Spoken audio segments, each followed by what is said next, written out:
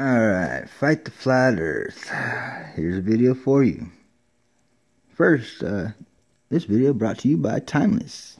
Not really, but I really like their vape cartridges. They got the best flavors out there. Just letting you guys know. Anyway, alright, so let's say that this is a football field, right? Got a football field. Now, if I go farther away from that football field, does it look smaller? It does. It gets smaller, right? We can agree on that perspective. When I'm close to it, it fills up the whole screen. When I get away from it, it does not, right? Close, farther. Close, farther. You know what I know? A cool trick that I learned? You can start anywhere you want. Let's go with about 6 inches here. So we got 6 inches from the football field. And if I double that to a foot, watch what the football field does. It goes half of its size. Look. Boom.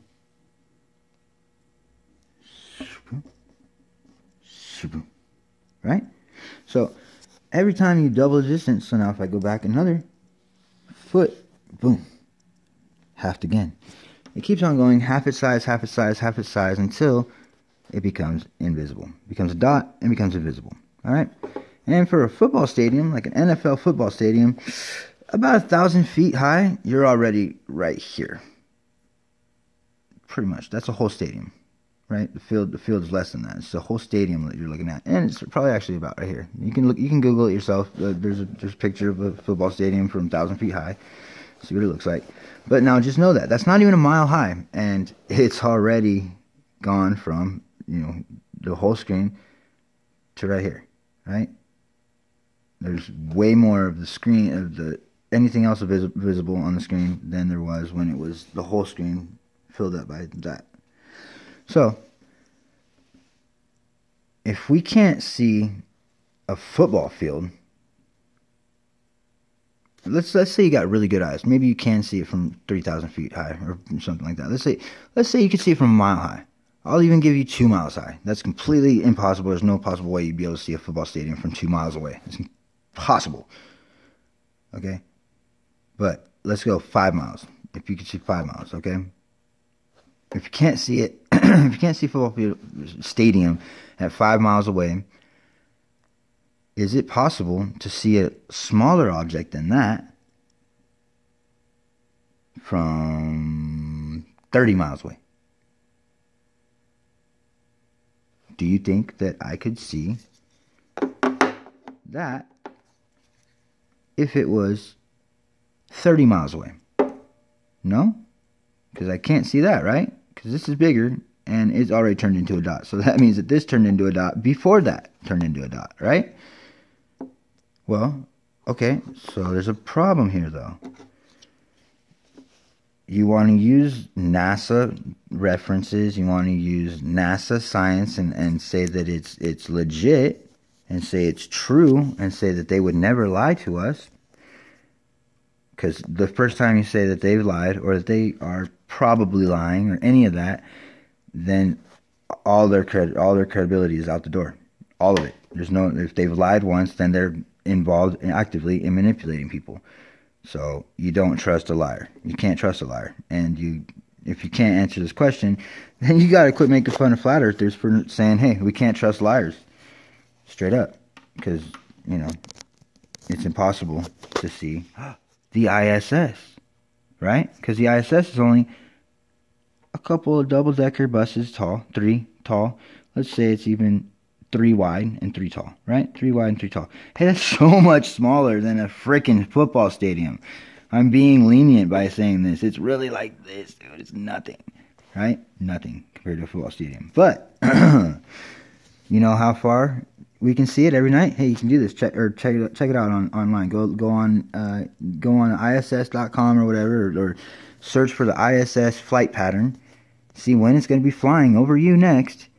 And then go ahead, step outside, and when it comes, go ahead and compare notes to the computer. Yeah, it says it's going to be right where it was. There it was. Boom. Right? Right? So you saw the ISS with your bare eyes. From 250 to 300 miles away. Okay, can you show me any other time that you can see a smaller object a smaller object, then a bigger object, from farther away after it passes vanishing point in perspective. It goes too far, too far, too far, too far. It turns into a dot while you can still see this thing. But then all of a sudden, as soon or after you can't see this thing, way after you can't see this thing, way after you can't see this thing, way after you can't see this thing, all of a sudden you can see this come back, but you still can't see a football stadium? Answer that.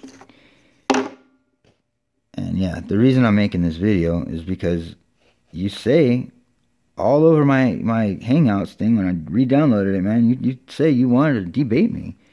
Well, I got on your live stream last night, ready to debate, and you invited me, you told me to join it, you did all of that, and then all of a sudden, when you saw that I was ready to do that, you backed out. You said, I'm too tired.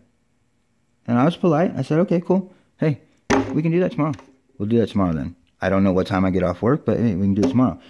If I get off, I'll probably get off around 6 or 7:30. And you agreed, 6 or 7:30 out here in Arizona, you'd be able to do that, right? But then I get off early, and specifically even early to do this debate, and you don't want to do it. So this is our debate. I'm making a video calling you out, saying, here, answer this question. Hey, if you got an answer for me, great. Pose me a question. I'll answer yours. If you can't answer my question, or if you can't show me any other time that you can see a smaller object from a farther distance, then you can see a much, much, much larger object, then you can still give me whatever question you want, but that's my point. That's my point. This is your debate, dude. Now you're cornered. Now you can quit talking shit on your live stream about me. Now you can do that. You want to fight the flat earth? Well, here. Duke's up. Let's do it. Any way you want, bro. We could do it. Fucking. This is the only way I can corner you, apparently. So, you're cornered. Waiting for the response.